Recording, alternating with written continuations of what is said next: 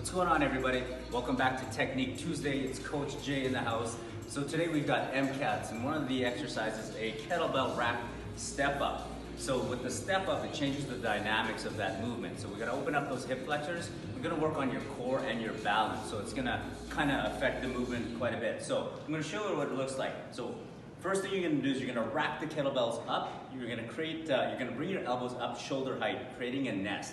Once you bring it down, it changes the dynamics and changes the weight distribution. So you want it to have it up shoulder height, and that's gonna force you to engage that core. The second thing you're gonna do is you're gonna step up. So as you step up, you're gonna make sure that your foot's nice and planted.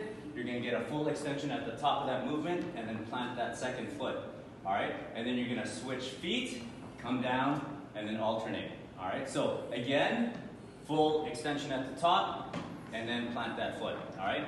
Too many times we see a lot of people do this, and then that causes an imbalance, can create injury, and you take everything away from the core. So elbows up, core engaged, full extension at the top before you switch legs.